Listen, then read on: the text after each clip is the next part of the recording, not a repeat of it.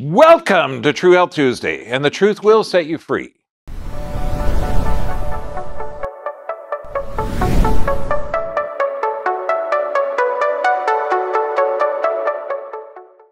Okay, the truth. Yeah, I'm having a bit of a problem with the sensors lately. Okay, we're going to talk about digestion, but not real because we talk about how digestion. We do a lot of videos on that because you're only alive because you're able to take proteins, get the amino acids, fatty acids from the fats, and usable sugars from the carbohydrates. But we're going to talk more about the mechanical action at what you can do. We're going to talk about hiatal hernias. We're going to talk about diaphragmatic breathing, the lymph flow. I mean, everything that you can actually do. Now, on the censored portion, we're going to talk about when the panic ends, okay, and what that's going to be like. Now, we just lost another video through the censors, and this, I mean, if you've seen my videos in the past, you know, the deleted ones, okay, the title of the video was Healthy Brain Function, Toxicities in the Blood-Brain Barrier. Do you know anything that crosses the blood-brain barrier that we can't talk about today? Okay, I know, I can't say it either. it's like, of course that ain't going to be on there. But for everybody that's supporting the Dr. B VIP, God bless you. Thank you very much. That support goes a long way. And you're going to be watching this uninterrupted. This past weekend, we did over a 2-hour webinar for Extreme Health Academy. We're going to be doing more and more webinars. I do at least one a month, but it is phenomenal. If you've had chronic health issues in any type of area, there's forums, I mean, these people in the library that we have there is out of this world. We're also on Library, BitChute, Odyssey, Rumble, you know, just trying to, you know, circle the wagons so when everything shuts down.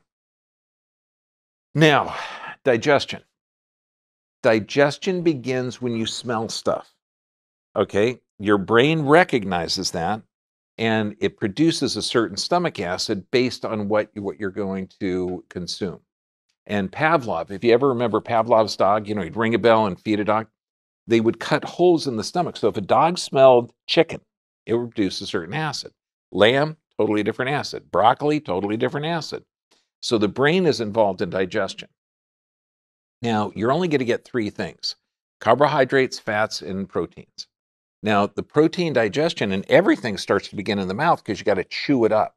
This is why they say you got to masticate or break up the food so you can get it down. Because anything that you can't break down, and your whole body is designed to break the proteins to amino acids, fats to fatty acids, and carbohydrates to usable sugars. Now, the nervous system controls this. Now, you have the vagus nerve. The vagus nerve goes on the front and back of the esophagus going down from the brain.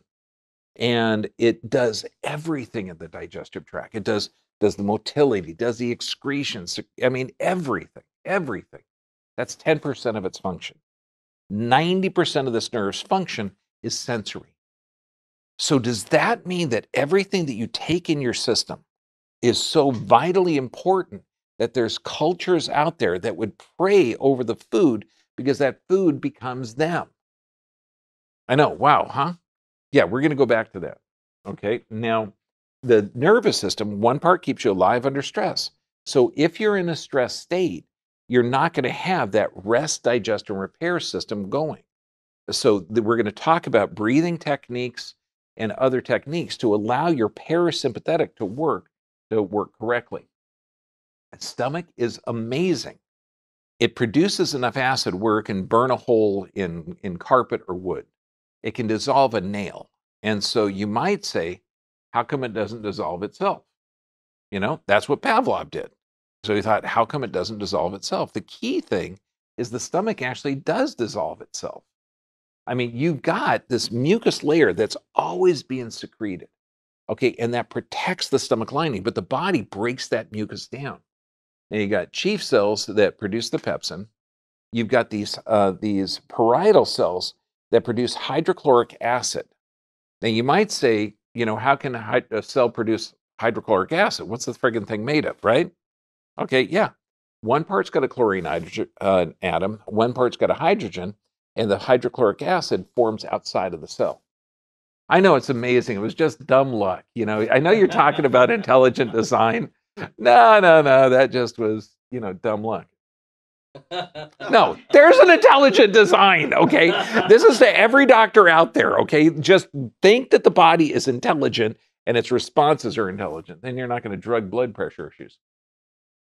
So let's look at how important breathing is to digestion. This right here, the muscle going across, is the diaphragm. Then you've got the esophagus coming out of it, and right underneath that diaphragm is the stomach. And so this right here, that diaphragm is innervated by nerves in the neck. And so when you breathe in, the diaphragm comes down. You breathe out, the diaphragm goes up. So this is always moving that organ tissue. And you can see there's a bunch of connections for that stomach going up. And you can even see there's a discoloration there because the tissue inside of the esophagus is totally different than the tissue in the stomach. That's why you want to keep the acid in the stomach. Now, at the bottom of this, there's a muscle at the bottom of the esophagus and the top of the stomach, and it's at the lower end of the esophagus. So you know what they're going to call it? Lower esophageal sphincter. I know. That's why I was so good at anatomy, because it was like so freaking basic, okay? It's what it does or where it is. It's pretty much it. So that lower esophageal sphincter has got to tighten up in order to keep the acid inside of the stomach.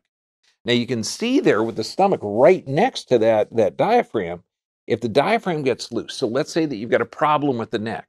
Okay, C3, C4, C5 is where the nerve to the diaphragm comes out. That can weaken that tone of the diaphragm. Or let's say your sedentary lifestyle. You're only going to be breathing where you're using the top third of your lungs instead of where the tummy is going in and out like a bellows. That's when you're using the bottom 2/3 of the lungs. Now, it's odd that people, because you've heard of people with asthma, right? Okay, raise your hand if you knew someone in your class that had asthma. Okay, 2 people, not a lot of old people in your class when you're in school, not the teaching class. Okay, that's unusual. Because now it's 25%. So if you got 40 people in there, you're looking at 10 of them at least have asthma. Okay, I can't remember one person in our school. Okay, but now it's getting more and more. But knowing that the nerve that supplies the breathing muscle, wouldn't you kind of look at the neck? I would think so. So the mnemonic is C3, C4, C5 keeps you alive. Now we're going to talk about diaphragmatic breathing and how it relates to digestion. So think of this. When you're breathing, the diaphragm comes down, the tummy's got to come out. You blow out, the diaphragm comes in, the tummy goes up. So that movement, that actual movement of the diaphragm is vitally important. You're massaging the organs, you're moving the lymph, you're helping with digestion. It's hugely important. Now, it's interesting, a lot of studies on diaphragmatic breathing. Now, why would diaphragmatic breathing lower blood pressure? Well, let's say we put a plastic bag over your head and don't allow oxygen in. You're right, you'd suffocate. Okay, we'll just do a small one right here. Okay, so that's going to limit oxygen transfer. So that means that the carbon dioxide levels are going to go up in your blood. So that means the heart rate goes up. So now if you can transfer that carbon dioxide to oxygen quicker, that makes more sense. Yes? Okay, good. So when you breathe like this, where the tummy comes in and your chest goes up, you're using the top part of the lungs, which is not that big. You breathe like this, where the tummy comes out and goes back in, you're using the bottom 2/3 of the lungs. And the way you practice diaphragmatic breathing is put your hands on your tummy, and on 3, you're going to blow out. 1, 2, 3, blow out. And you push it in. Then when you breathe in, push your tummy out. Blow out and push in. Breathe in and push out. Blow out and push in. Okay, so this is diaphragmatic breathing. Now, if you've just done this, okay, yeah, and if you have a friend close to you, you can help them out. No, nicely. But that is a way to learn it. But look at this: decreased muscle tension, increased oxygen. That little 3-pound brain burns 90% of the body's oxygen, so it improves concentration, strengthens the immune system, allows the hormones. I mean, this is an exercise we give to quadriplegics. We give to paraplegics.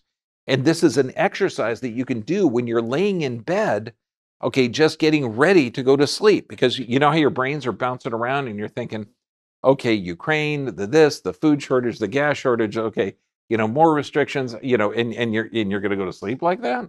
Okay, no, diaphragmatic breathe. Do 10 diaphragmatic breaths. Nice, slow. You exhale twice as long as you breathe in.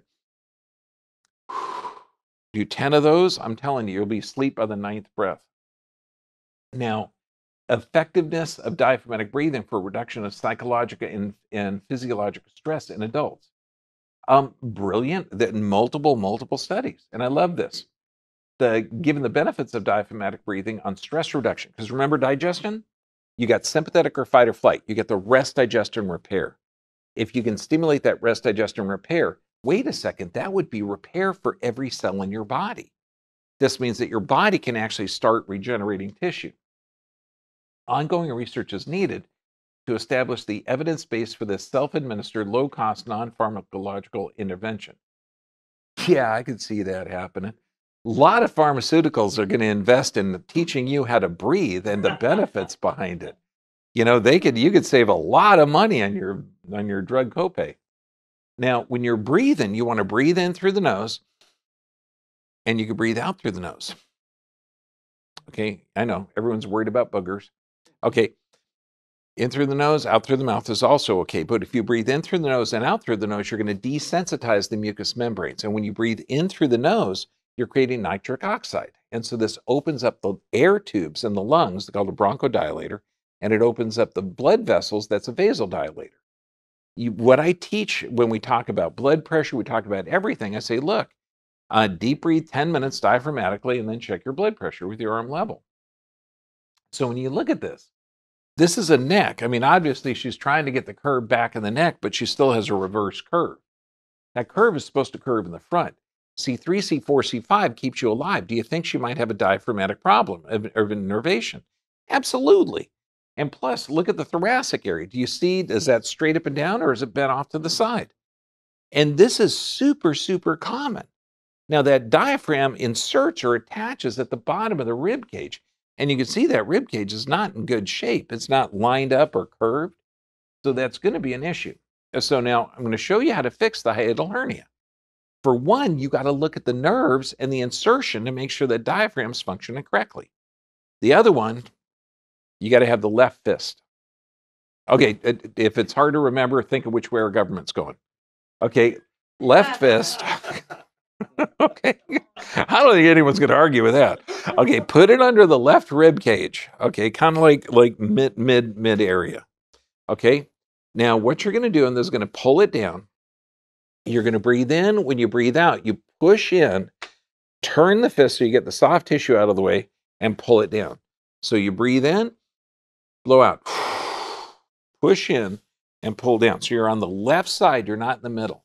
The other side's left. Breathe in, blow out, push in, and pull down. And you're literally pulling down the soft tissue. Figure that soft tissue moves a lot every time you breathe anyway. So this is super, super helpful. It's right underneath the rib. You push in and pull it down. And you do that 3 or 4 times. But when you're going to your chiropractor, they're going to be able to help you. They'll actually do it when you're on your back and your legs are bent. They'll pull it down. But they're going to also adjust the neck and adjust the diaphragm insertion. So they're going to really fix the problem. Now, what tightens up the lower esophageal sphincter to keep acid inside of that stomach? It's presence of acid. I know, it seems like too basic. So if you dilute the acid in that stomach, the sensors can't tell to tighten up that muscle. So this is why you don't want to drink water a half hour before a meal, no water during a meal, and no water a half hour after. Acidic beverages could be okay, but just do little bits, because you want to get as much nutrient value from that food as possible, particularly with food shortages coming up. Okay, you don't want to be, having to take in a lot of nutrients. You want to break down everything that you have. So no water a half hour before a meal, no water during a meal, and no water a half hour after. Acidic beverages, maybe little sips of wine or coffee or tea or kombucha or something, that would be okay. but your salivary glands are going to produce a lot. So if you're chewing a lot, you're going to have a good amount, and that's going to break it down. Now, so what did I just say? That reflux, that acid coming up, was it from too much acid or too little? It's too little acid, because that acid isn't strong enough to stimulate the sensors to tighten it up. But now let's go to the pharmaceutical world. They're going to say it's too much acid, and they're going to give you a drug to decrease the stomach producing that acid. Now, granted, it's kind of a bummer because, that's going to open up that lower esophageal sphincter. You won't feel bad. In fact, you'll feel a little better, but it's going to do damage to the esophagus. So what does that cause? Adenocarcinomas. And you might say, well, wait a second, that's throat cancers. Isn't this proton pump inhibitor supposed to protect me? No, it actually causes it, because it's going to allow it to come up. Plus, when you're decreasing the acid with a pill, you need acid in order to absorb minerals. Without minerals, you can't absorb without acid, you can't absorb the minerals, and without minerals, you can't utilize vitamins. So this is a pathway to hell. So if you're taking a proton pump inhibitor or an antacid or Tums or Rolaids, okay? And I mean, I remember the commercials about 20 years ago. Luckily, they took them off. But what's healthier, Tums or Rolaids with aluminum salt, or Tums with calcium? Except Tums, when you would take it, you become calcium deficient because it decreases the acid, so you can't absorb it. It was just advertising complete psychosis. But what happens when you reduce your acid, which means you reduce your minerals? Muscle spasms, of course. Irregular heartbeat, convulsions, seizures, cognitive decline. God, do we have a problem with that? Yeah. Okay. Now, so right next to the stomach is this C-shaped thing called the duodenum. Now, the duodenum's totally cool.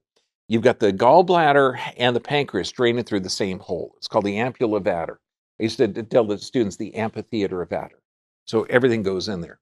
But you can also see they can be a secondary hole, but that gallbladder stores and concentrates bile. Its whole job, and bile breaks down and emulsifies the fat. So as soon as fats hit that area right beyond the stomach, that gallbladder contracts and emulsifies the fats and breaks it down. It's just amazing. So then you get the fatty acids, you can produce hormones, you get great hair, you get great skin, you get good cognitive function. So let's say that you're under stress, and there's only three: physical, chemical, emotional. Okay. And that's going to cause your body to produce stress hormones. The stress hormones go around, they do what they're supposed to do in the body. Then they're funneled by the spleen over to the liver to make the bile, to break it down so nothing's wasted. But they can store and concentrate. The more stress you're under, the more gallstones or gallbladder sludge is formed. So this is literally where gallstones come from. They come from concentrated stress hormones. If you ever see them, they're super, super light. You could slice them open, and the crystal formations are similar to epinephrine, norepinephrine, adrenaline, all the stuff that you secrete under stress. So now, if some barbarian removes the gallbladder, okay, because it's not an extra part, your body is still going to produce those the bile acid, and it's going to slowly drip into that duodenum with no fats in there. And that's where duodenal ulcers, a big contributing factor, is after a gallbladder has been removed. So if a barbarian's going to remove a gallbladder because they just don't know the function of it, okay, or they don't know the secondary cause of it, or they don't know how to correct the stones that are in there, you got to have fats, a lot of fats, because it's going to be hard for you to break it down, but you need those bile salts to have something to break up instead of breaking up the duodenum. Does that make sense? Yeah. Now, bacteria. I know we're supposed to be afraid of everything. Complete morons are saying wash everything, be afraid of everyone, don't breathe on anyone because you're afraid of bacteria. Without bacteria and viruses, we all die. We're a symbiote. You've got thousands and thousands of bacteria all over your skin. Yeah, I'm messing with you. Okay. I mean, you've got bacteria in your eyes, on your eyelashes, in your hair, in your skin, everywhere. Without this, you die. Okay, it's that simple. You have 70 trillion cells, you got 100 trillion bacteria, you got 4 times that number in viruses. And you've got some bacteria that eat up yeast and candida, and they keep you in balance. So, like if you've ever heard of candida, it's candida overgrowth. No, you need candida. Parasites, not parasite, it's parasitic overgrowth.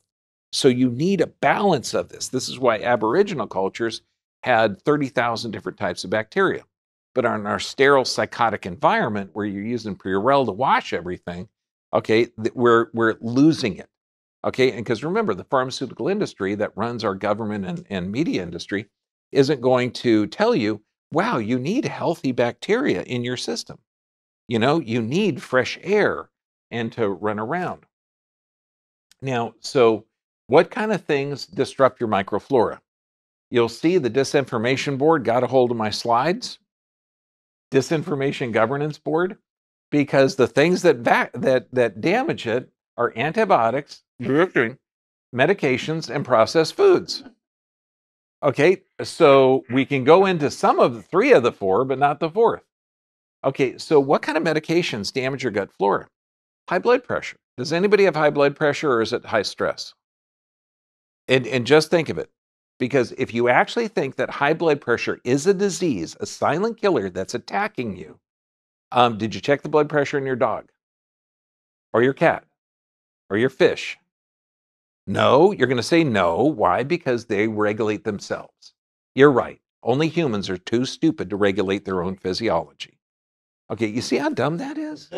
Okay, your body is going to adjust its blood pressure. If you're dehydrated, it's going to go up. If you're hydrated, it's going to go down. If you have poor sleep patterns, it's going to go up. If you have good sleep patterns, it's going to go down. If your blood is healthy, holding oxygen because you got a good diet, it's going to be down. Okay, so the blood pressure is there because of physical, chemical, or emotional stress. And when we do a blood test, you see those beautiful red, healthy blood cells floating around separate, gorgeous. Okay, blood pressure, your blood's beautiful. But if you're under stress, they lose their electronegative charge and they start to clump together. Then they have less surface area. So blood pressure, high blood pressure, is an adaptation to blood that's not efficient.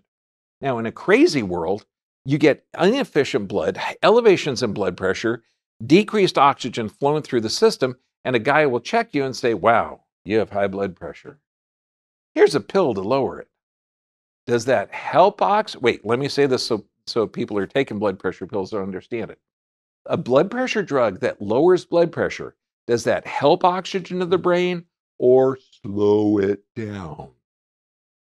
You know what I've had people say? I'm not a doctor. Dude, okay, yes, okay. So, and it's really simple. That's why we talk about diaphragmatic breathing. Diaphragmatic breathe 10 minutes before you check it with your arm level. Check it, call up the doctor and said, yeah, you've taken up a new exercise and your blood pressure is getting too low, and knock it out. Okay, anxiety medications, antibiotics, antidepressants, pain relievers, non-steroidal anti-inflammatories. These all destroy the gut flora. And this is 80% of your immune system. This is keeping you alive. But we're in a culture that the people in health authority are pharmaceutically trained. You do not get normal advice from these people. High blood pressure. Is high blood pressure a disease or an adaptation to stress? Yeah, if you think it's a disease, what shape is it outside of the body? How much does it weigh? If not, I'm going to cup up to you. I'm going to stand on your foot, elevate your blood pressure, and you tell me that that's a disease. Okay? No, you're going to tell me to get off your foot. Okay, so we have a person here on the left with stress. He has been diagnosed with high blood pressure and type 2 diabetes. Both of those are stress responses. That's him next to him without the stress and without the high blood pressure. I mean, it's very simple. Cholesterol lowering drugs. If a doctor is going to give you a cholesterol lowering drug, okay, say, what's the function of cholesterol? If he says it clogs arteries, really, doc, show me the evidence. Because it doesn't. Cholesterol is 50% of your weight in the brain. It's used the precursor to almost every hormone your body makes. It's the most complicated molecule out there. And if you take a drug to lower it, not only does it increase hardening of the arteries, atherosclerotic plaquing, heart failure, and it damages the gut flora.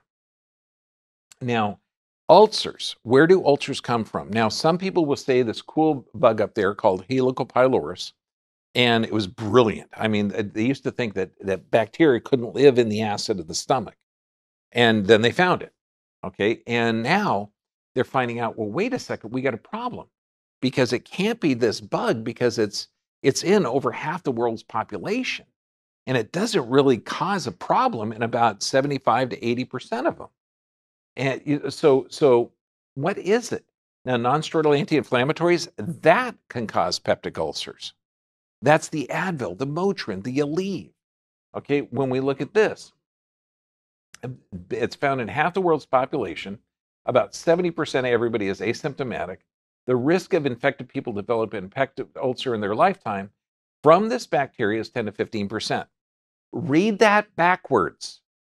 If you have this drug, you have an 85 to 90% chance of not developing a peptic ulcer. Okay, read the other part. Okay, because this is American College of Gastroenterology. Developing gastric cancer is less than 3%. That means if you have this bug, you have a greater than 97% chance of not getting cancer in the gastric area. Okay, I'm just trying to show how I read journal articles. Okay, because it's like, what are you trying to tell me? Okay, so this bug doesn't cause a problem. Okay, non-steroidal anti-inflammatory drugs. And in this thing, increases peptic ulcers, more common in older adults. Why? Because you guys, you were raised in a very restrictive scholastic environment where you followed the rules. Okay, you had to follow the rules of your parents, otherwise they would kick you out of the house. Okay, and if you don't follow the rules in the school, you're not going to be successful in life and your dad would beat you up or something. Okay, so if the doctor tells you to take this pill, you end up taking it. Now, the stomach has three areas that protect it: the mucus from the goblet cells, the bicarbonate that neutralizes stomach acid, and the blood circulating to help that repair. Non-steroidal anti-inflammatories hinder all of these protective mechanisms. That's crazy. And then when you look at what the Advil, Motrin, and Aleve do, it destroys the building block of cartilage. And why do people take it? For maybe decreasing their joint pain? Okay, yeah, this will help your joint pain, but my God, it's going to destroy your joints, can cause stomach ulcers, can cause peptic ulcers, can increase heart attack risk. It's really bad. Increased acid versus decreased mucus. We know that the stomach layer, the mucus layer, protects it. When you're in a stress state, you alter the function that decreases the goblet cell protection. So, I mean, it's absolute obvious. Antibiotics, absolutely horrible for you. They could be life-saving if you have a bacterial infection that's going to kill you. Okay, but if you're taking it for a common cold or prophylactically, they're generally poisonous molds that can actually, every time you take an antibiotic, you're increasing your risk of abnormal cell growth. But if you kill the bacteria, so if you kill the bacteria that keep you alive, it allows yeast to grow. And the yeast can bore holes in the intestinal tract called a leaky gut. And we're talking neurologic damage, a bunch of that. Now, New England Journal of Medicine about 10 years ago, azithromycin. Okay, anybody at Z-Pak, anyone? Okay, azithromycin. Okay, that's real popular now. Increases your chance of dying from a cardiovascular event like by a whopping 250% within the first 5 days of usage compared to amoxicillin. This is nearly the same as Vioxx, which killed 60,000 people. So strengthening your immune system is a good idea. Not giving a poisonous mold that can damage your gut flora, your bacteria that keep you alive. Increased intestinal permeability and Parkinson's disease. So think of this: you damaging the gut. It's called the gut-brain connection, the enteric brain. Okay, if you damage this, you're damaging the neurotransmitters the brain uses. Does that mean that there could be a problem that you may have to get some movement to generate dopamine? Yes or yes? Yeah. Lou Gehrig's disease. Again, same thing. Circulating endotoxin, systemic immune system, sporadic. When you're looking at this, the data suggests that lipopolysaccharides levels and activated monocyte macrophage may play significant roles in the pathogenesis of this. Again, we're looking at gut-brain, we're looking at immune system response. Asia, and autoimmune inflammatory syndrome induced by adjuvants. Adjuvants are something that they put in an injectable medical procedure that we can't talk about, but it's designed to stimulate the immune system, and it can stimulate it in a negative way. So if you're ever heard of silicosis, Gulf War syndrome, macrophagic myofasciitis syndrome, and post-vaccination phenomenon, this is actually what it looks like. The picture on the left, the big black area on the left-hand or the right-hand side of that picture, that's a leaky gut. Okay, I mean, literally the intestinal tract is expanded. The one next to that is a normal bowel, and that's the same person about 90 days afterwards. So the gut can heal very, very quickly, but you have to identify the problem. You look at a normal gut or x-ray of a child on the left, we're looking at a leaky gut on the right. And when people say, how can you tell that the person has a leaky gut? That's how you can tell.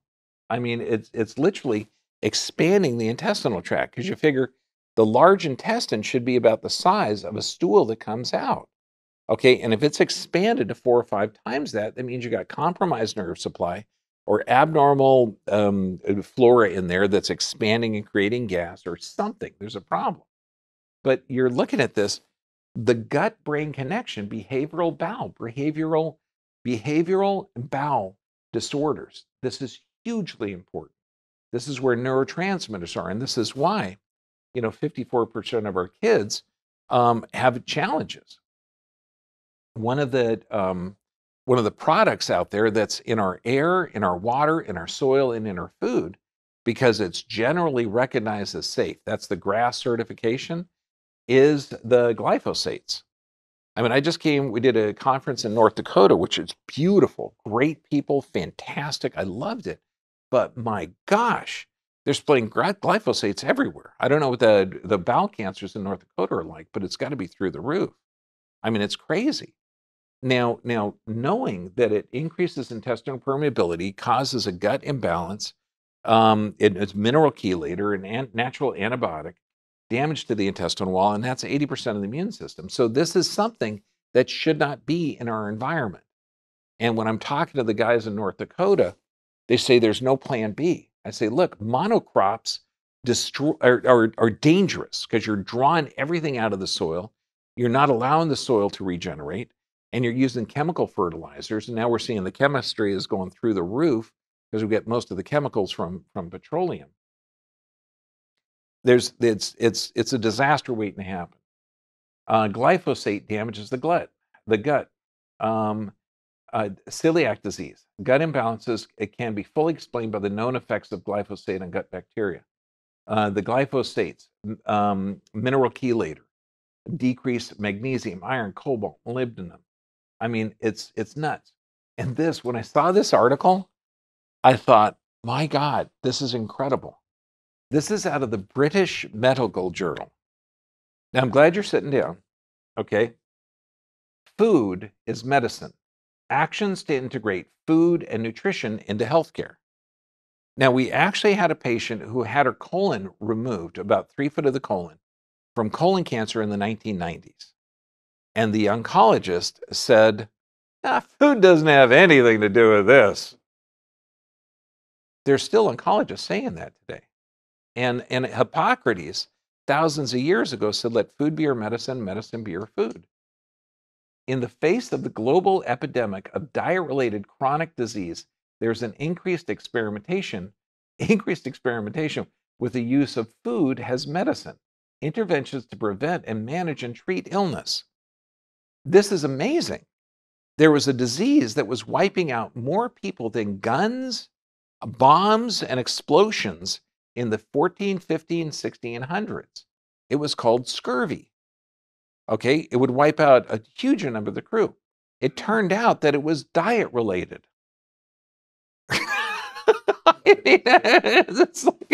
So this isn't a new concept. Okay, this is like basic common sense. But they're having such a problem integrating it with a pharmaceutically controlled group because I mean, if you're trained symptom drug, symptom drug, symptom drug, and now they're saying, no, give an organic, healthy, plant-based diet. Give juicing and blending to people who have bowel disorders. This way they can get their nutrients. Give vitamin C for joint pain and omega-3s or antioxidants or phytonutrients in order to allow the inflammatory process to go. That would wipe out the Advil market or the non-steroidal anti-inflammatory market. You would be wiping out a lot of these issues.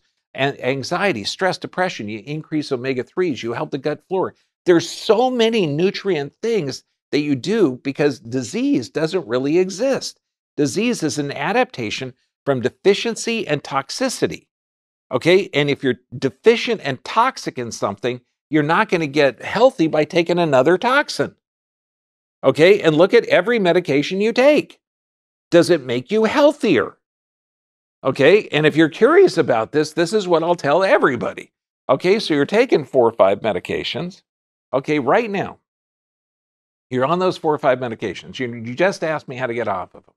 I said, okay, right now we're moving to a deserted island.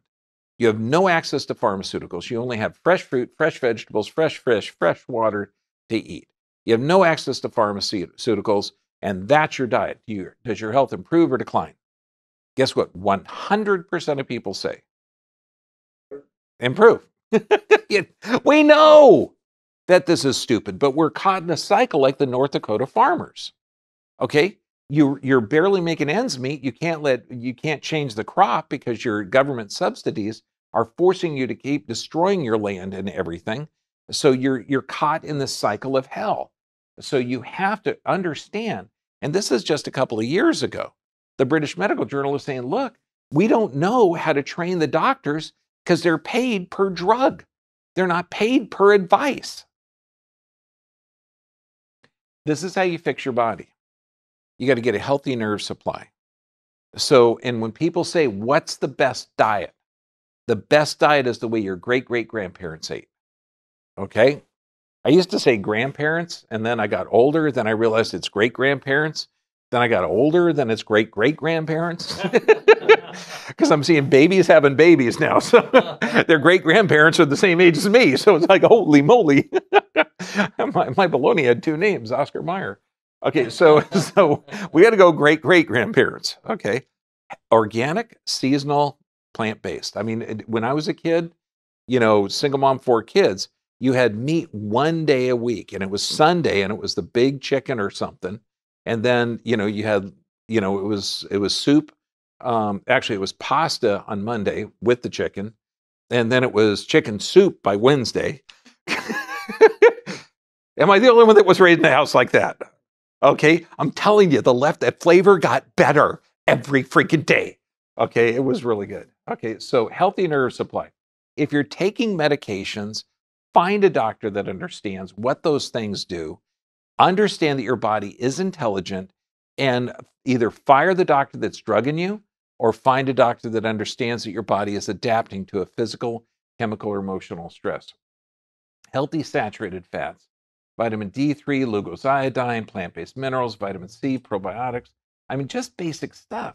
When you're looking at this, bowel disorders, inflammatory bowel disorders, celiac disease, gastrointestinal infections, diarrhea, illness, all of these things demonstrate that probiotic bacteria have beneficial effects. Why? You're introducing the bacteria. And this isn't just like, okay, I have kombucha. No, get kombucha, kimchi, I mean, everything. Make your own fermented stuff. You need 30,000 different bacteria in there. This is just organizing the nutrients that go in your system. Just basic common sense. Probiotics, juicing, blending, because that builds your flora. You can eat grains, okay? Human beings have been consuming grains for thousands and thousands and thousands of years, okay? But the toxic grains that are now soaked with glyphosates are dangerous. Once you heal the gut, and it takes 30 to 45 days because you're dealing effectively with the physical, chemical, and emotional stress, sprouted grains, sourdough, amaranth, oats, all of these things are easily tolerated. I just want to dive in that bowl of blueberries there. But, let food be your medicine and medicine be your food. Hippocrates was right. Look at the blue zones, people that consistently live over 100. Okay, they have been eating this way for forever. This is how we grew up. Okay, nobody would recognize, Chick-fil-A. What is that? Watch the video, the Meet the Natives. It's a few years ago, but man, you had these natives from Papua New Guinea that were so much smarter than the people that they were interviewing. I mean, they went to a cattle ranch and they saw them injecting all of these drugs in the cattle, and they said, "Aren't you guys afraid that you're going to be eating those drugs?"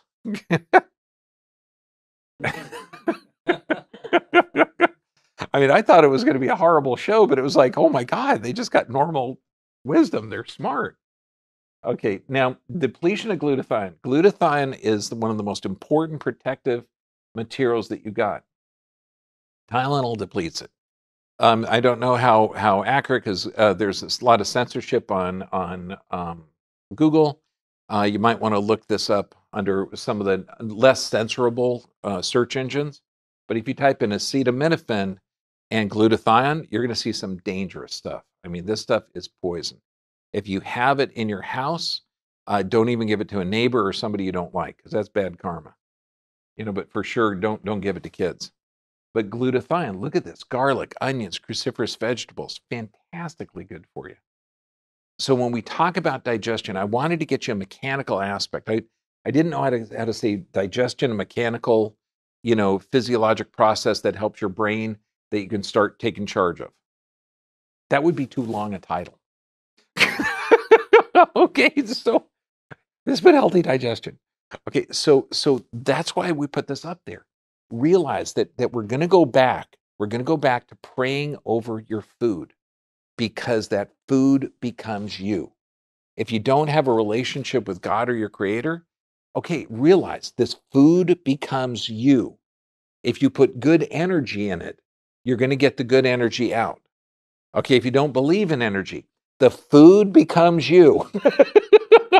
No matter what, it's still got to happen. Okay, and if you're eating with a positive mental attitude, with some joy, with everything else, I mean, you're going to get the absorption. Proper nerve supply, exercise, proper nutrition. This is, hopefully you got a better idea of that. Because what's the best diet? Whatever your great-great-grandparents ate. Okay, sufficient rest and prayer and meditation. So we're going to get into the dangerous information, and I mean dangerous now because they are arresting people for this. Okay, I just saw a couple of friends of mine that are vocal. Okay, they're high up on the flagpole, and they've been assaulted by the FTC. Okay, for having webinars about information that the government didn't approve of. So we're going to talk about what happens when the panic ends. Okay, and notice I didn't say demic, just panic. Okay, so those that are watching on YouTube and Facebook, God bless you guys. Okay, we're going to go into some real deep stuff now, and we'll be back next week with, I think we're going to go over brain stuff, and brain stuff is really, really cool. You're going to find out how the brain regenerates, neuroplasticity. That's going to be awesome.